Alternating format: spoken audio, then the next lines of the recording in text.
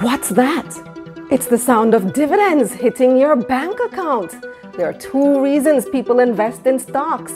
One is for the increases in the stock price, and the other is for dividends. So what are dividends and how do they work? Hey guys, I'm Kalilah Reynolds, and it's time for another episode of Money Mondays JA, brought to you by Proven Wealth.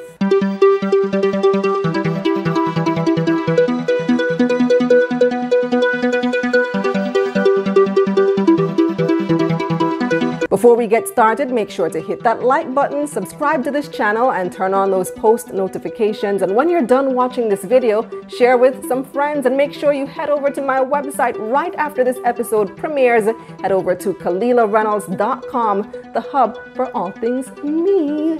I'm giving away over $150,000 in cash and prizes, mostly cash, and you can be the first to get my new merchandise and experience the site. It's a virtual party. Now to today's topic. A dividend is a payment made to a shareholder of a company out of the company's profits. A company can distribute its profits to shareholders or reinvest it into the company. At the end of a company's financial quarter or year, the directors of the company meet to decide if the profits should be reinvested into the company or distributed to shareholders. Now, some companies will let you know what to expect through their dividend policy. The dividend policy tells investors how the company plans to treat future profits. For example, in Tropical Battery's prospectus recently, their dividend policy stated that if the company has profits available for distribution, they will first consider if the profit should be used to finance working capital or if it should be kept in reserve. If there's no need for extra working capital or for cash reserves, only then will the company distribute up to half of its profits to shareholders as dividends. Now, when the directors decide to distribute dividends, a notice is posted on the Jamaica Stock Exchange's website. We say that the company has declared a dividend. The notice tells when the board of directors met and approved the dividend, the amount of dividends per share, the record date, the ex-dividend date, and the date on which the dividend will be paid. So let's start with the record date. That's the date by which your name should be in the company's shareholders register. It's pretty similar to the register that teachers use to mark if you were present or absent at school. If you want your name to be in the register, you must purchase the stock in time for the transaction to be settled. On the Jamaica Stock Exchange, the time for settlement of transactions is the trade date plus 2 days. It's also called T+2. If you purchase the stock after this date, you will be X'd out of receiving a dividend, otherwise known as the ex-dividend date. Investors who owned the stock before the ex-dividend date would receive the dividend declared before this ex-dividend date, obviously. Now for the amount of dividend per share. So the amount of dividend per share tells you how much dividends you will get for each share that you owned. For example, Trans-Jamaican Highway Limited, TJH, declared an interim dividend of 7.48 cents, call it 7.5 cents. That's a tiny fraction of 1 US cent. If you owned 1 million TJH shares, you would get a gross dividend payment of 74,800 Jamaican dollars. That's just about 500 US dollars. Now let's look at the payment date. The payment date for dividends is simple. It's just the date on which checks will be issued or cash deposited to your bank account. Dividends are not only paid out in cash though, some companies will decide to pay dividends by giving you more stock in the company or in another company. This is what Seprod did the other day. They declared a two-part dividend on September 20, 2020. Seprod shareholders received a dividend of 30 cents per share. They also received 1 share in Epley Caribbean Property Fund Value Fund for every 5 Seprod shares that they owned. Interesting, right? So companies may choose to issue dividends in the form of stocks to keep cash in the company.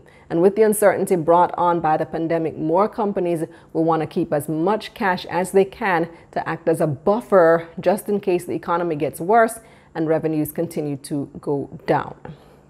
Now, why are dividends so important? It may seem obvious, right? But some investors choose to buy high dividend-paying stocks for the steady income it provides, regardless of the movement in the stock price. Companies like Proven Investments, Carreras, Scotia Group Jamaica, and Supreme Ventures are known to declare high dividends every 3 months. That's quarterly.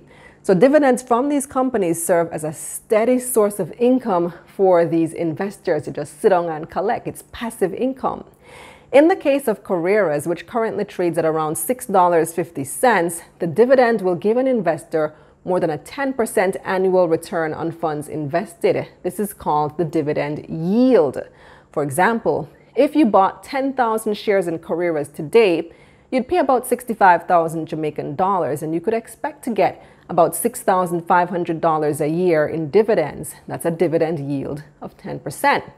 But what happens if the stock price changes? Well, you'd still get the same amount of dividends because dividends has nothing to do with the stock price. It's based on the profits that the company makes.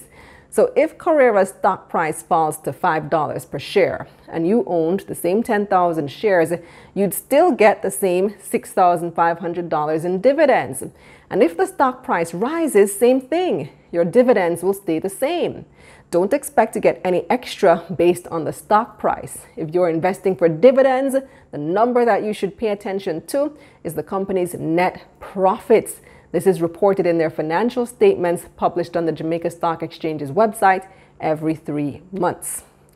Now, what about the total gain from the stock? Remember, at the beginning of this video, I spoke about the 2 ways to make money from stocks. You have the price appreciation, that's when the stock price goes up, and you also have dividends.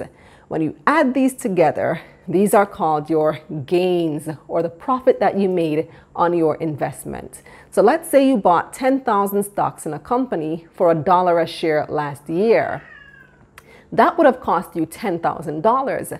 But the stock has gotten more popular over the past year. More people want it. So now it's worth $1.10 a share. The stock price has gone up 10%. So if you were to sell your stocks today, you'd get $11,000. You would have made $1,000 in profit. Now let's add the dividends. Let's say that same stock is also giving you a dividend yield of 7%. That's an extra $700 in profit. So you've actually made $1,700 in profit or gains from the stock for the year. Your total gain is 17%. 10% from the price going up plus 7% from the dividend yield. Now here's another cool thing about dividends. Dividend-paying stocks also help investors to take advantage of compounding. Compounding happens when you use your dividends to buy more shares in the company. More stocks result in more dividends. And if you continue to reinvest your dividends over several years, you will eventually begin receiving very large dividends while also compounding your total gains. Think of it this way. If you set a target of having $1 million in dividend stocks, that dividend income can cover most people's light bill for life. The dividends from 10 million Jamaican dollars could cover most mortgage payments.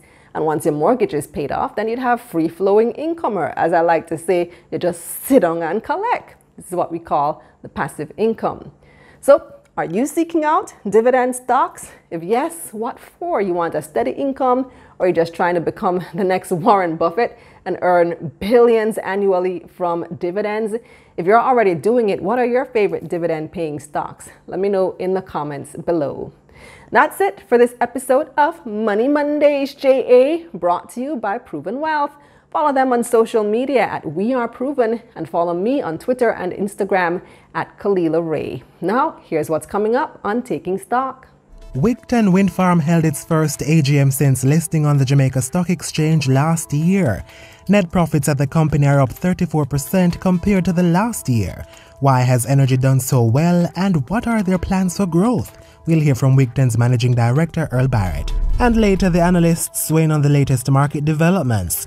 The economy has shed more than 135,000 jobs compared to the same period last year, with unemployment now at 12.6%. And Seprod's profit doubled amid the COVID-19 pandemic. We'll discuss. And now that the episode is over, meet me over at KalilahReynolds.com for our website launch. I have a ton of stuff to give away: electronics, jewelry, gift certificates, and of course, money. Head over to KalilahReynolds.com. I'm giving you a full tour of my website. You get to see who my team members are and snag my newest merch.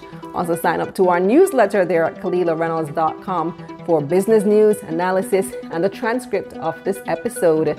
I'm Kalilah Reynolds. Stay safe.